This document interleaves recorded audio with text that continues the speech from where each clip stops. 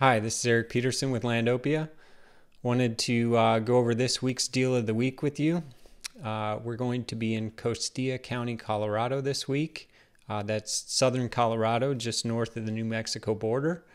By the way, if you're not on my buyers list already, getting my regular weekly emails, you can get on the list by coming to my homepage. It's Landopia, LANDOPIA.com.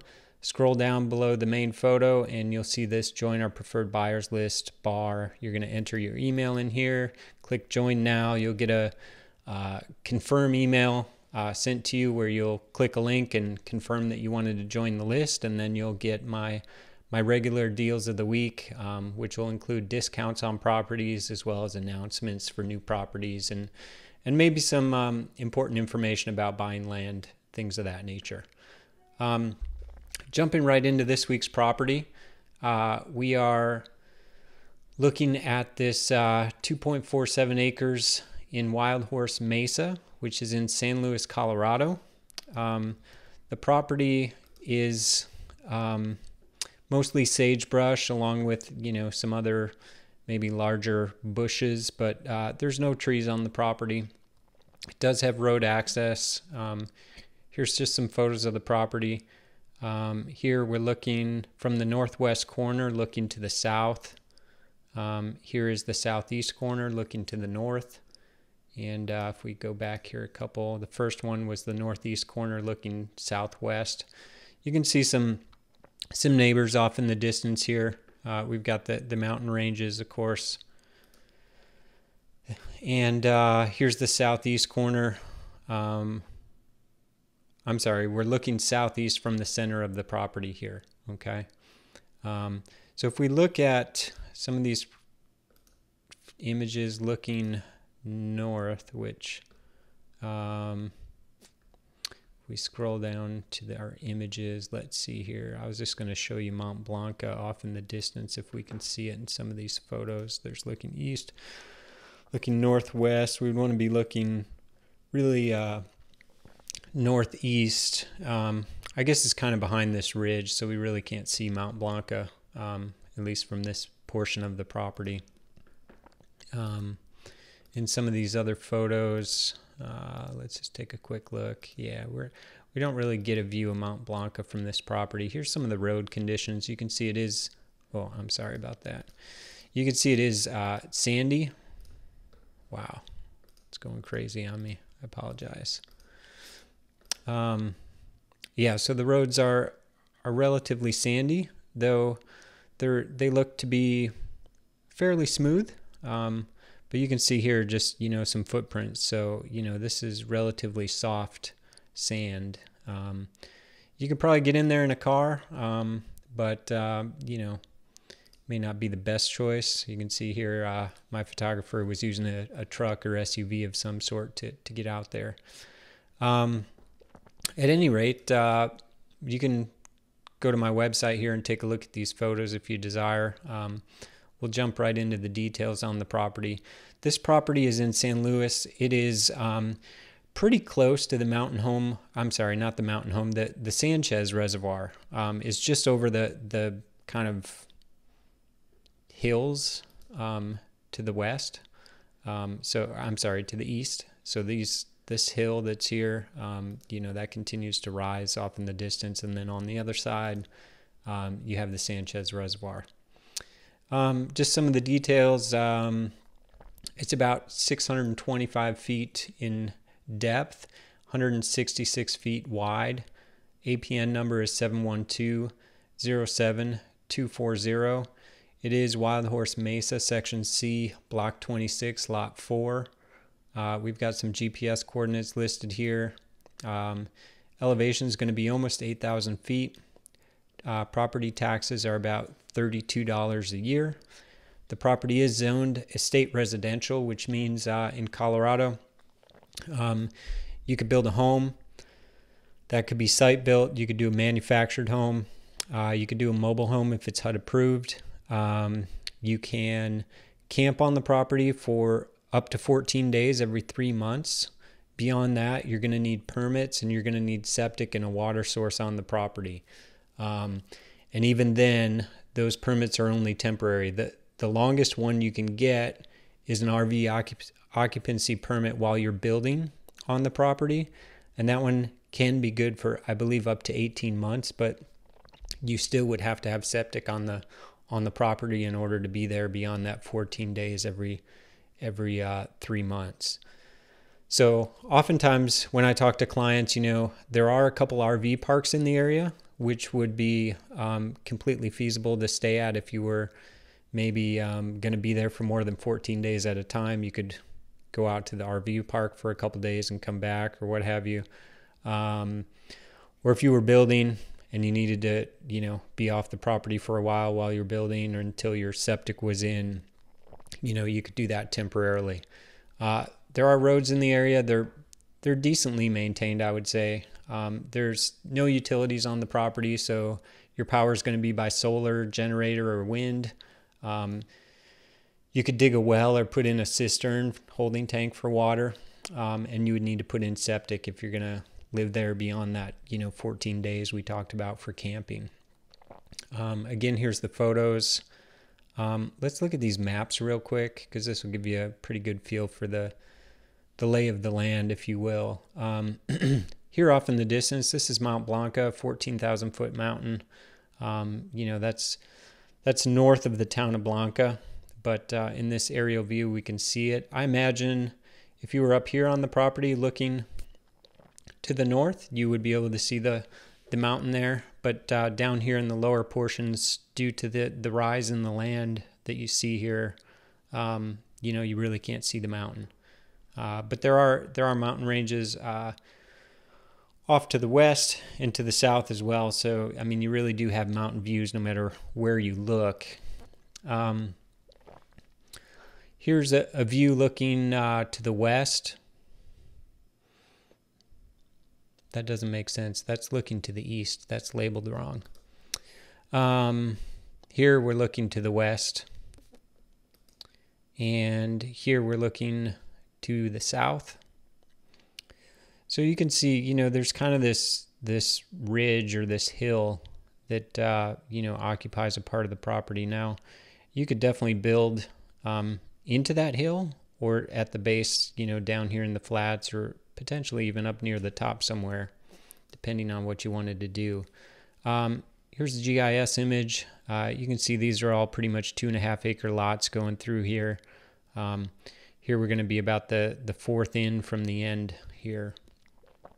The photos, we kind of touched on those briefly.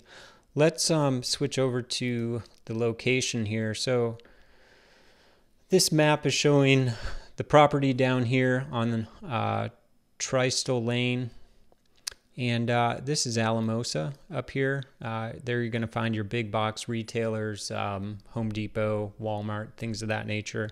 It's about 51 miles or an hour drive approximately. You could head south. You have Taos, New Mexico down here. That would be probably your next closest decent sized city, I guess. There's some ski resorts and stuff down here around Taos if you're into winter skiing. And then, of course, you do have the town of San Luis. I believe it's like the oldest town in Colorado or something to that effect. There's some history there. And, even though this is about an hour's drive, most of this is highway driving. So those are all paved roads. It's only this last little bit here on K and then up to Tristal Lane that's not paved. So access to this property is actually really nice. We were talking about the Sanchez Reservoir before. You can see it here. So it's over kind of this mountain range here. So actually accessing that reservoir, I think there's a way to navigate through over the mountain here. However, depending on weather, that may not be feasible. Of course, you can also access it from the east here coming in. This is County Road 21, I believe. Yeah. So you could get into it there. But that distance is really only, we can take a quick measure of it. I think it's like 3-4 miles.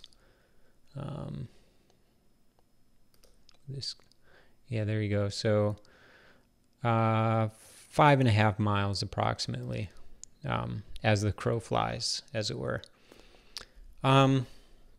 So Colorado Springs, Denver, they're a decent distance away. Colorado Springs is 165 miles. Denver's going to be about 235.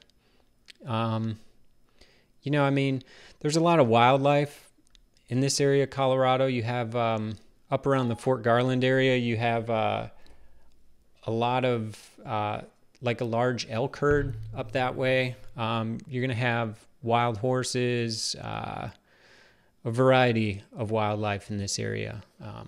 So deer, etc. Let's take a look here at the Google Earth view. Here we're just looking directly overhead at the property. If we tilt this view so we can get a kind of perspective on the lay of the land here, you'll start to see the shape of this. Let's tilt this so you can kind of see how the property rises there. It's about a third of the way through, it starts to rise.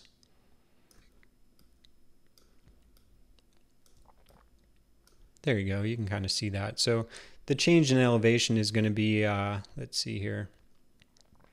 Up at the top, we're at about 7,944 feet.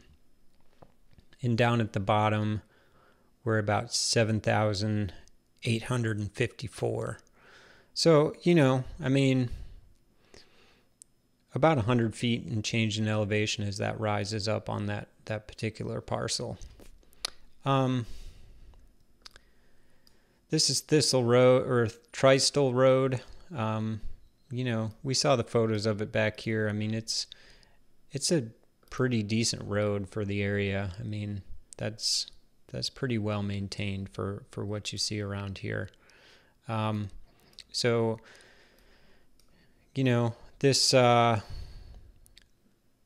couple of streets here are going to be dirt until you get out here to the paved highway, which is 159. So that distance, we could take a quick measure on that. Let's grab our measurement tool. We'll look at this and we'll go for miles. And so we'd be looking, no, hang on. It's not working for me. Try that again.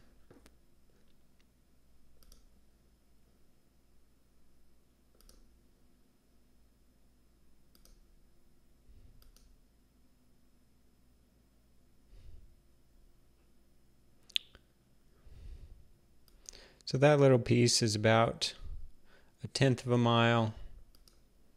Then this piece is about a mile. So, I mean, 1.5 miles of dirt road basically to access this property. Not bad at all. As we were talking before, this is about 160 feet wide, I think. Yeah, 165 feet wide. And about 625 feet deep. That's the dimensions of the property. So, anyways, if you want to take a look at this yourself on a map, there is a Google Maps link right here on the website. You can also copy and paste these coordinates into Google Maps. You just copy one and bring it over into Google Maps. And you're just going to paste that coordinate in here and do a search, and it'll take you right to that particular corner pin for the property. If you want to look around at, you know, nearby cities and other things like that, I mean, taking a look at San Luis while we got this open, you can see, I mean, you've got, and San Luis is actually really close to the property. We can get a distance. So we'd be looking at 10 miles into San Luis. So, I mean, you've got a few things, some restaurants. You're going to be able to find gas, convenience stores. Here's another restaurant, a hardware store. So, I mean, you're going to definitely find some necessities in San Luis, but if you need something bigger, Alamosa would be your next best bet. You do have a high school here. There's a Family Dollar store, etc.